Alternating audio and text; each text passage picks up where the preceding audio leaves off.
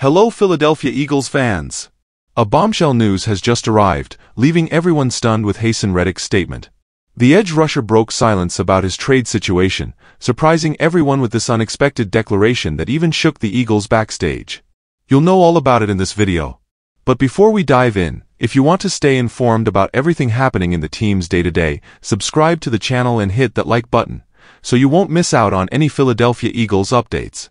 Now that you've subscribed and are part of this great community that loves the Philadelphia Eagles, let's get to the news. The Eagles are actively working to find a trade partner for the talented edge rusher Haason Reddick. Although no official deal has been finalized yet, the league's expectation is that Reddick will indeed be traded.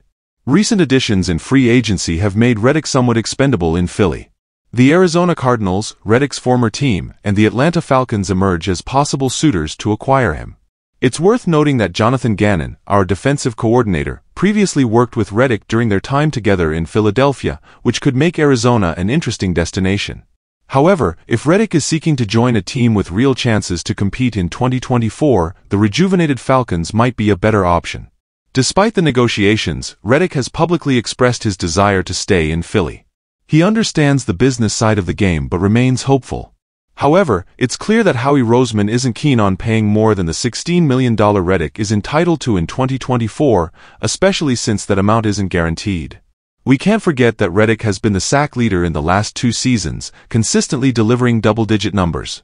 He undoubtedly deserves a solid contract that reflects his on-field contributions. As rumors swirl and negotiations continue, it'll be interesting to see where Reddick ends up.